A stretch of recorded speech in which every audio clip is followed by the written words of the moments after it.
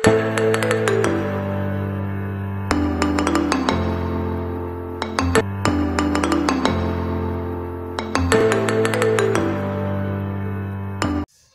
are here to look at indices.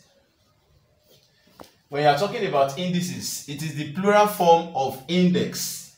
Index. To express a number in index form, e.g.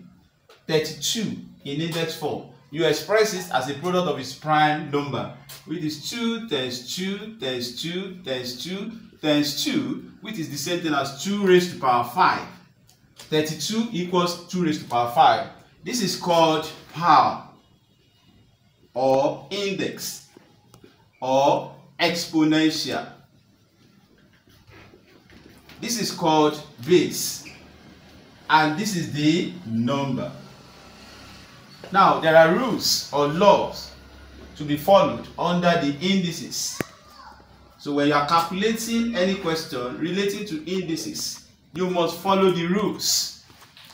Rule number 1 is dealing with multiplication and addition.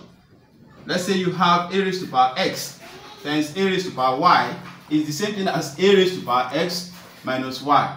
Law 2, if you have a raised to the power x divided by a raised to the power y is the same thing as a raised to the power x minus y.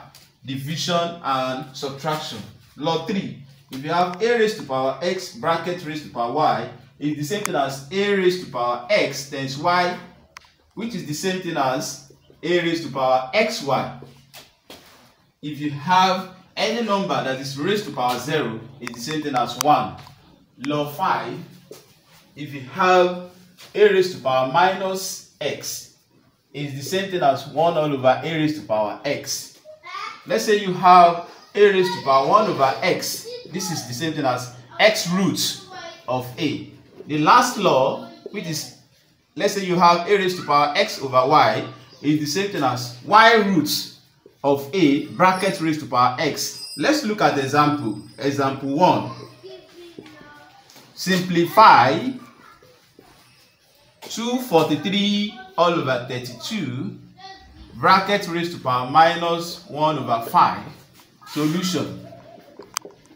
This is the same thing as fifth root of 243 all over 32, which is inverse is there. The minus is inverse, which is the same thing as 1 all over 3 over 2. Is the same thing as 1 times 2 over 3, which is 2 over 3. I would like to give you classwork and assignment.